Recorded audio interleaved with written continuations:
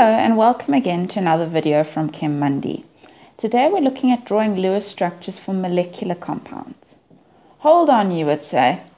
Are these molecular compounds? You learnt them as polyatomic ions. Yes, they will react with other ions to form ionic bonds, but within a polyatomic ion, the bonds are covalent. So what we're looking at today is how to look at covalent bonds. And you must remember that within covalent bonds, electrons are shared. So for example, if we were looking at the nitrite ion, we all know that the formula is NO2 minus. Okay, so what you do is you start with your electron bookkeeping. TVE stands for total valence electrons.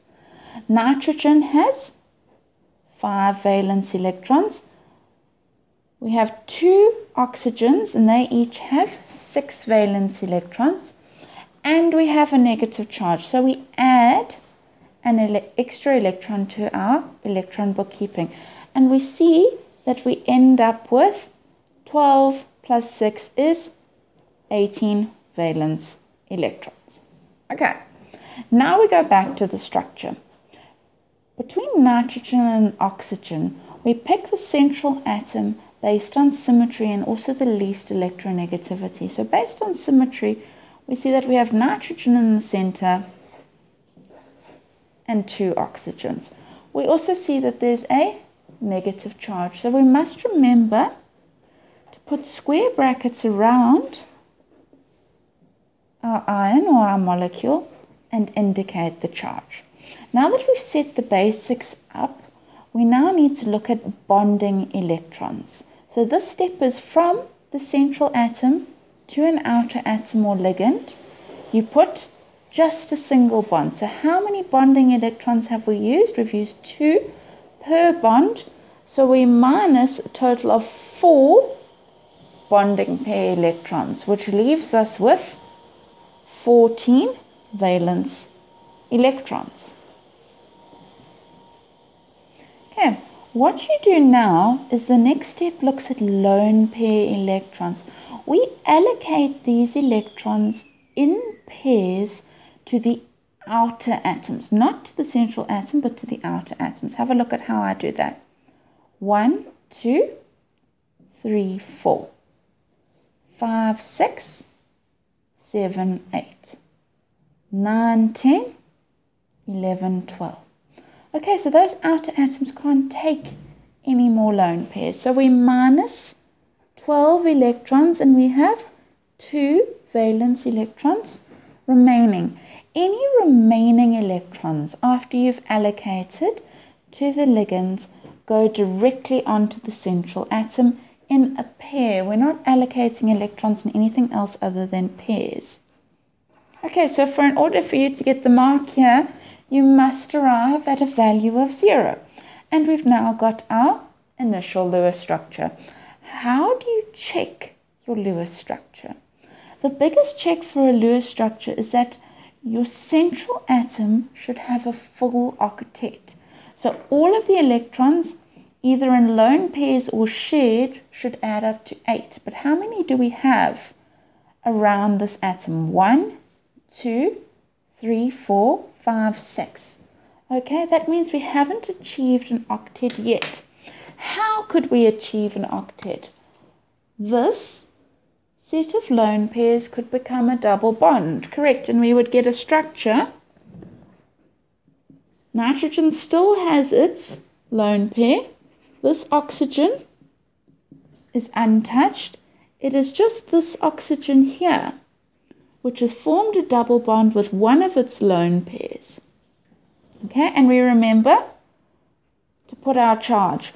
This is just an abbreviated way of making those large brackets.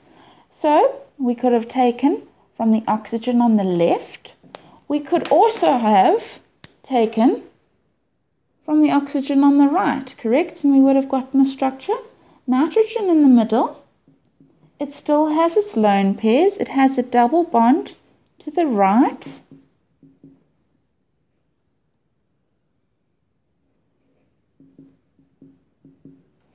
Okay, and now we can check both of these structures.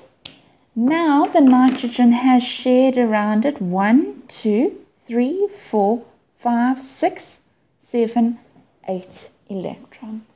Okay, but you might argue that these structures are the same. Yes, they are. They are what we call equivalent resonance structures.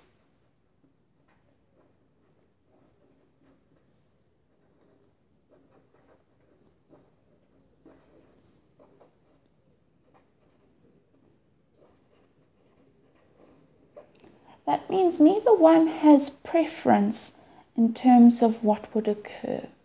Okay, they're both equally likely. Sometimes you'll find that certain resonance structures are more likely than others, and that is based on formal charge, which we'll get to in the next video. The last thing I want to talk about in this video is bond order. If we were to look here, you see a double bond, and a double bond usually means a bond order of 2, and a single bond usually means a bond order of 1. But here we've got a double-headed arrow. What does this actually mean? It means is if we look down a little bit, we could draw a hybrid structure for what's going on. We've got nitrogen with 2 electrons. It definitely always has a single bond to each oxygen. Each oxygen also definitely has 4 electrons. But this double bond can either be on the left or on the right. And if they are equivalent resonance structures, it means that double bond is moving constantly.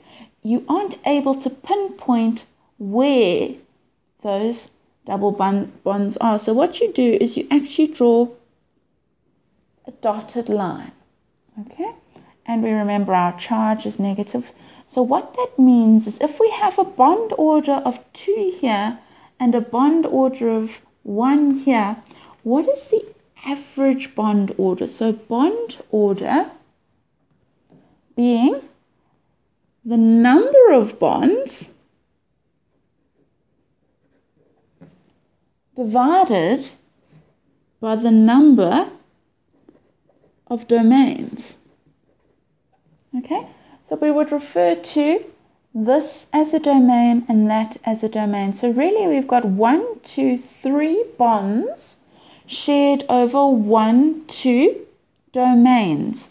3 over 2 being a bond order of 1.5 on average for the hybrid molecule.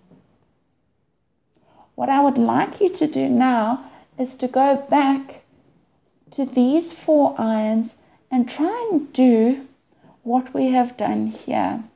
You might not find resonance, so you will only find resonance in the nitrate ion. These others you shouldn't find resonance, but please give them a go before you encounter your tutorials this week.